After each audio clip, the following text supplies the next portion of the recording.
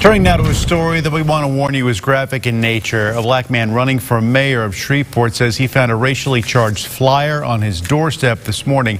Take a look. The flyer in question features a picture of Stephen Jackson over an image of former President Barack Obama with a rope around the neck.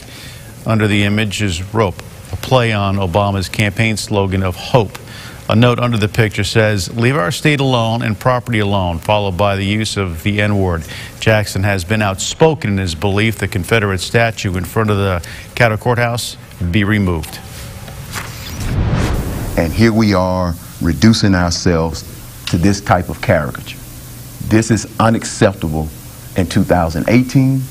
It's unacceptable at any point in our period in this history of the country. Jackson says he's also received threatening phone calls to his office demanding he leave the mayoral race. He is one of 8 candidates vying to be mayor of Shreveport.